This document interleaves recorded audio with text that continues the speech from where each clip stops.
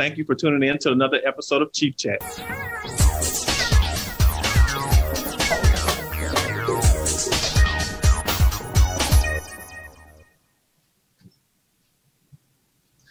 What is up, my exchange family from all over the world, and thank you for tuning in to another episode of Chief Chat. My name is Chief Master Sergeant Kevin Osby, and I'm your Senior Enlisted Advisor for the Army and Air Force Exchange Service. Before we get started with our guest today, I would like to introduce my wonderful co-hosts, Leah Matthews and Julie Mitchell. How y'all doing, ladies? Hey, good morning. I love that open. That was a really great opening credits. I love it. I'm excited for our chat today. Yeah, exactly. I'm not used to seeing myself on an opening, so it's a little weird for me. But you look good. Well, thank you. And I want to, before we get started, I guess today, I want to definitely give a shout out to my sister in arms, Sergeant Major Julia Henry, for holding down the fort for me last week on Chief Chat. You guys did a wonderful job without me. Y'all planned a girls trip to go fishing and everything. But we missed you. No, but I miss y'all. It's, you guys are the dream team. So, but we got a wonderful guest today. So without further ado, Julie, please introduce today's guest. Chief, today's guest served our nation as an Army Ranger. His first mission was Operation Red Wings 2, in which he and the 75th Ranger Regiment faced a grueling search for 12 Navy SEAL casualties, 8 downed Night Stalkers, and 1 lone survivor after one of the deadliest special ops incidents in Afghanistan. He recounts his mission of perseverance in his new book, Leave No Man Behind. Please help us welcome Dr. Tony Brooks to Chief Chat. Hey.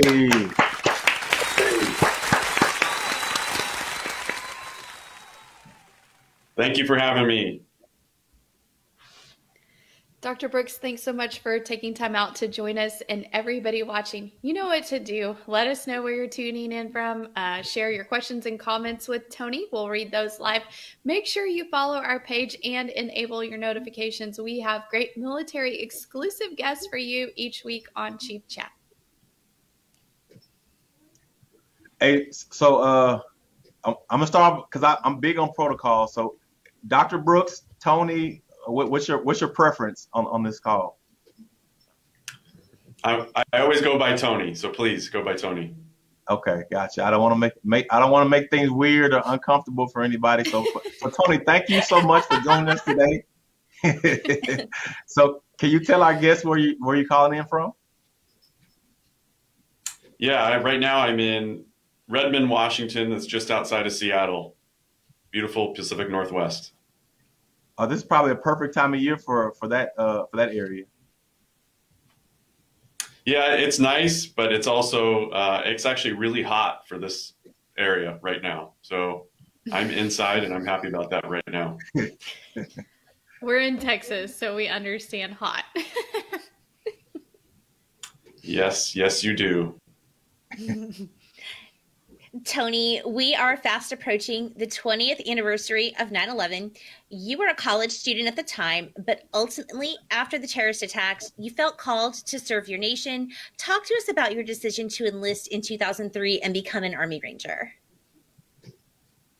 Yeah, I think a lot of us know exactly where we were on 9/11. It was obviously a life-changing event for probably everyone everyone watching. But I was a very young college student. I was the first few weeks in college, and it really hit hard. I was away from home in Tucson, Arizona. I'm originally from Northern California.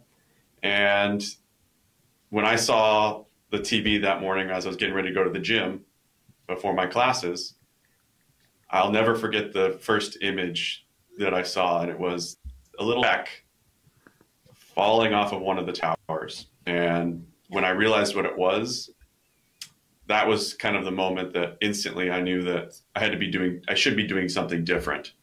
And it was known as the falling man, basically someone jumping from the building. So that was it changed my life. I knew I was in the wrong place. I needed to do something more, and the Army was my choice.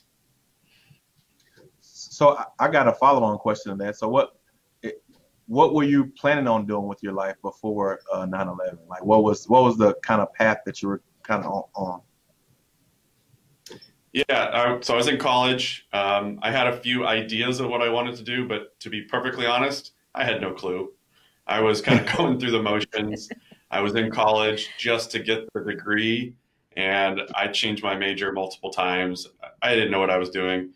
I was not mature enough to make that lifelong decision, but I was mature enough to decide I wanted to fight for my country. And being the young, emotional guy that I was, that's what I chose. Awesome. Well, thank you for your service, definitely. Yeah, thank you. And congratulations, Tony, on Leave No Man Behind, which was released this week for our viewers. You can find Tony's book tax-free at shopmyexchange.com. So, Tony, many people have heard of Operation Red Wings and lone survivor Marcus Luttrell. Your book gives a harrowing first-person account of the recovery of the team aboard Turbine 33 and the search for the Navy SEALs they had intended to rescue. So this was your first mission as a Ranger. What can you describe? What was that like for you? Yeah, I mean, I had trained really hard for this deployment, and it was one of the slowest deployments, I think, for the 2nd Ranger Battalion. So most of the deployment was spent training, to be honest. And as we were getting ready for this mission, when it came down, I didn't know what to expect. I looked at my lead around me, and they gave me guidance. And really, it comes down to having proper leadership was what guided me moving forward. I was pretty naive, ready to fight, and ready to serve, and ready to help the guys that we're missing. And I was willing to die doing that. But really, at the end of the day, I think the people around me are the ones that kind of gave me that guiding light and kept me from one, so to speak. So how old were you during?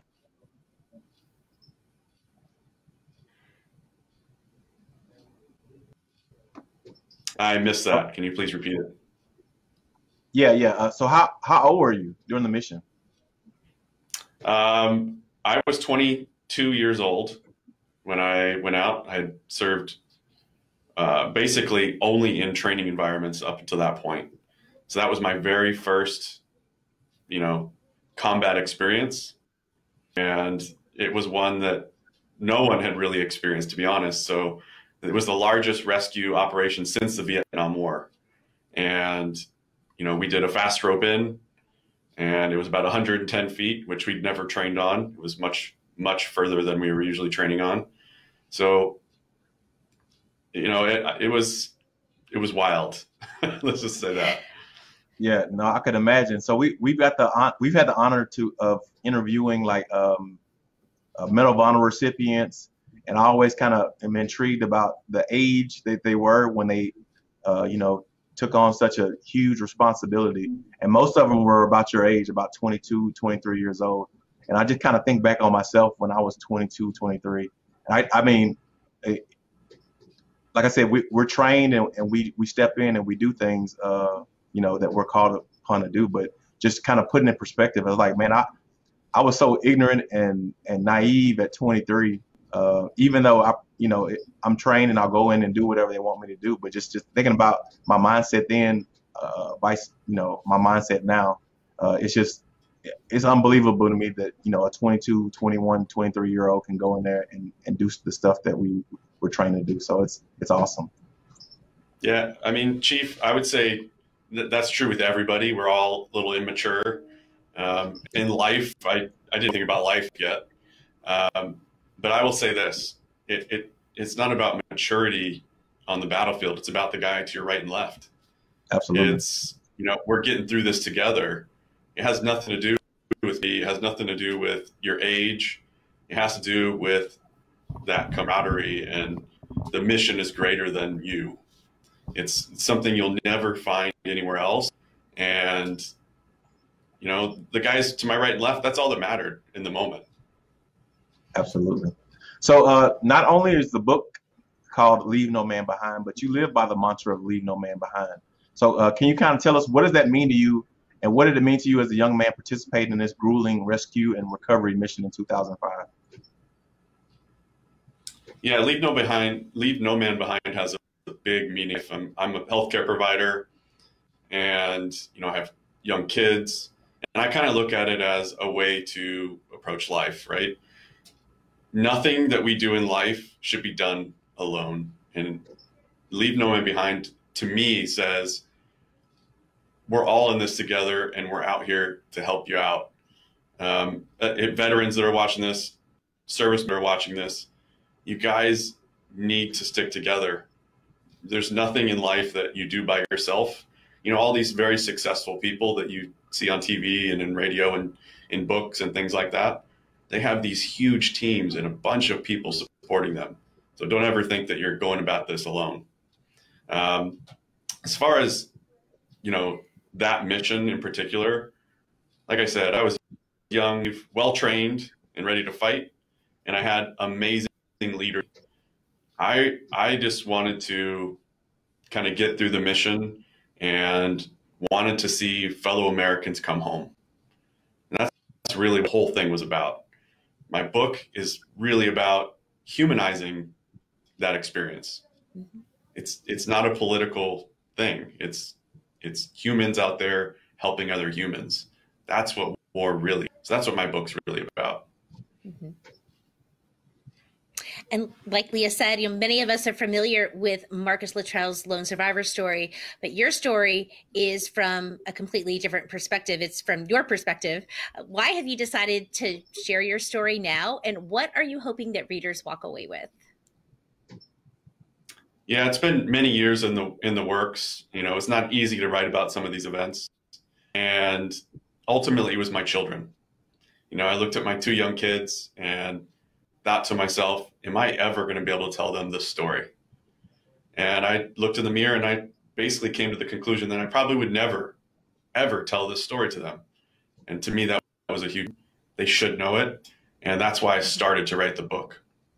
And since then, I've written it for the people that were on that mountain, my fellow Rangers out there that never had their story told. And they've been holding it in as well. They've had the same struggles I've had. So telling that story is important. I think telling any story is important. So that's really the impetus of really where this came from. Wow. And just how you're talking and what you shared about your children. So this book is deeply personal. So you also shared photos throughout that as well. What did that mean to you to share your personal memories and journey with everyone? Yeah, it's very interesting because when I've written this book multiple times over, and the first time I wrote it, it wasn't personal at all. So my co-author, Bob Welch, who deserves to be here, he really pulled my story out of it. I was telling a history event, and he said, no, you need to tell your story, not the story, your story. And he really pulled it out of me. So I can't really take credit for that, but it's definitely, lifting the veil on your life for everybody to know. I have, family and friends me saying, I didn't know that about you. So it's definitely something I've never experienced, but well worth it. Oh yeah. So, I mean, and I can totally understand your perspective because it's just a lot of things that in life you just don't want to talk about. And but the thing is it's probably best to talk about it, for your mental health and resiliency, to just get that off your chest, and also like you said, for your brothers and sisters in arms who share the same sentiments, but they feel like they have no outlet to talk about what they went through. Or so I'm big shout out to your co-author for kind of pulling that out of you and sharing with the world.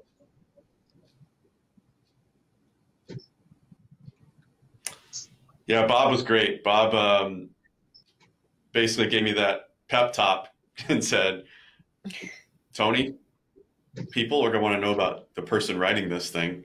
Yeah, the story is interesting and they want to know the story, but if they don't know who's writing it, they're going to put it down and they're not going to read it.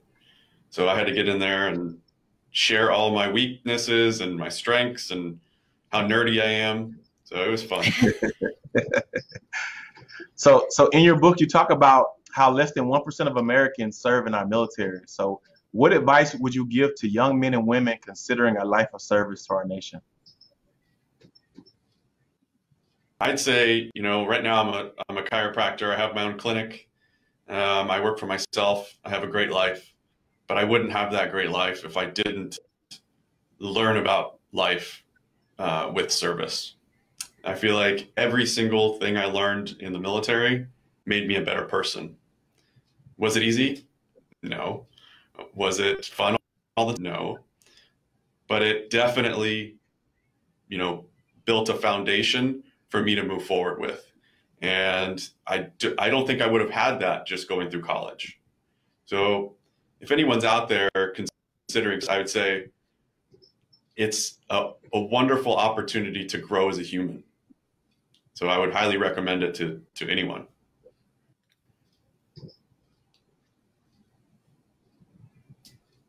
Tony, you touched on this a little bit, but talk to us about life after the military. Understand that you said you were in healthcare, you're a chiropractor. What has life been like for you since you left the service?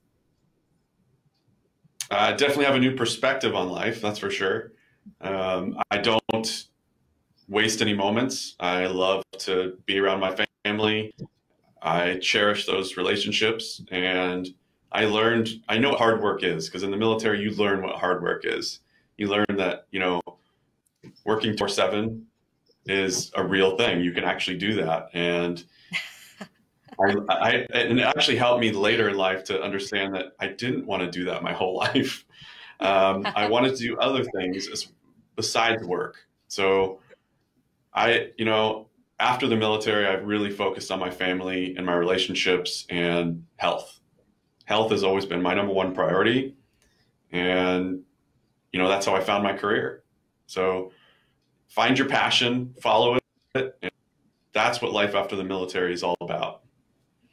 Yeah.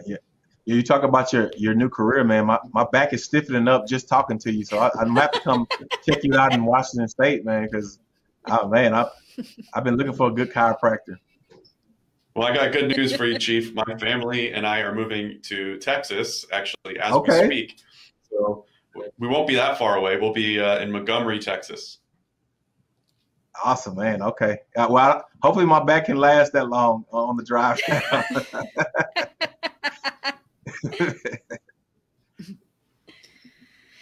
So, Tony, in No Man Left Behind, you talk about coming home and how you hope for people to ask you, what's your story?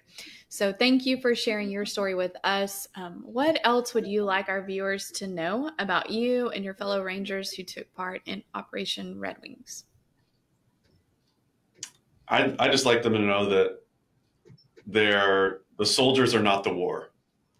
And the soldiers are the people that are going to be in your neighborhood.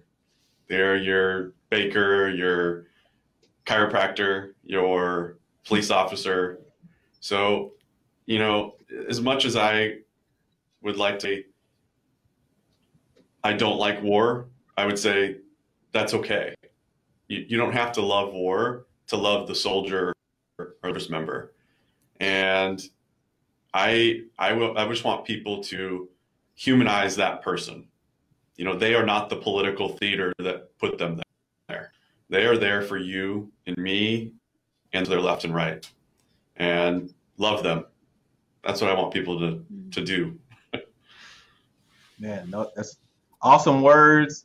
The heartbeat of America. So thank you very much for allowing me to be at home and, doing what I love. There's always something other than ourselves. That's what I'd like you to know.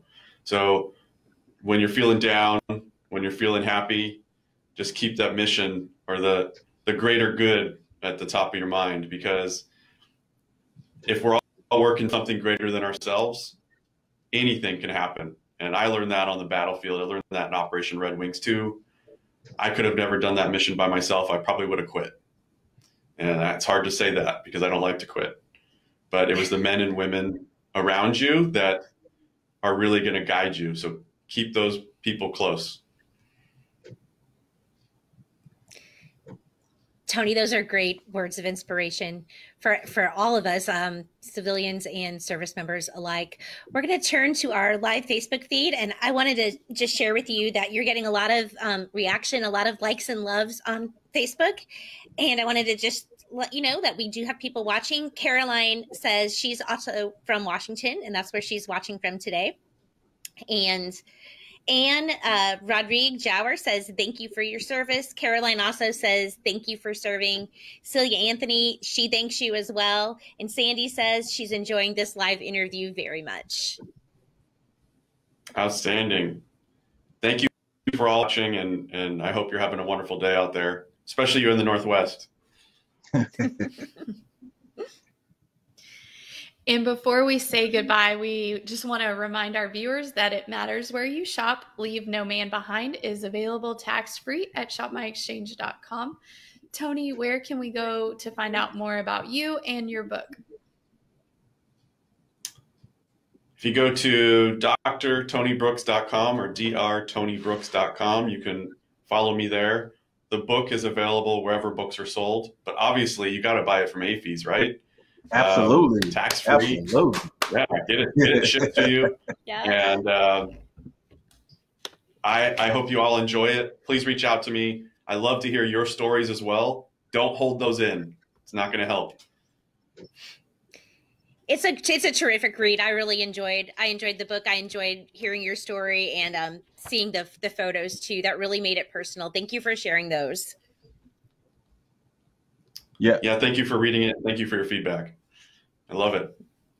Awesome, Tony. So, Tony, today you've really given us some really great words of wisdom especially about, there's a lot of craziness that goes on throughout the country, a lot of politics, a lot of different things, but just understanding that, I'm serving because of the man or woman to my left and right, and making sure that I got their back. I'm training my replacements. It's a human thing. So thank you for reiterating that today in today's interview, because I think some people get caught in all the clickbait and the craziness that goes on social media and on the news and stuff.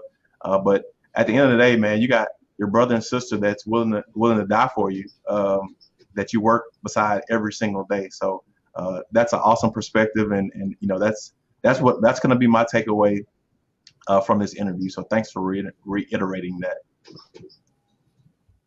Your country, but love your brother and sister more. So, like I said, thank you for sharing your story with us. We had a wonderful interview with you today.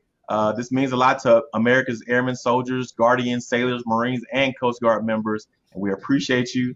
And we're looking forward to you moving to Texas so you can get some of those nice chiropractic services going on, and it's gonna be hot as well. So you're moving from a hot place. Well, I heard about Washington had like some record temperatures this year or something crazy, which that's a whole nother story in itself. But we'll welcome you with open arms here in Texas.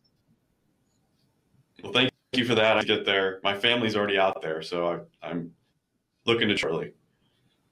Awesome. So we wish you all the best, and everybody out there, go check out Leave No Man Behind on shopmyexchange.com. With that being said, we're gonna wrap up the interview, and it was a pleasure, Tony. Thank you very much. And Chief Chat out. Chief Chat out. Bye, guys. Thank you.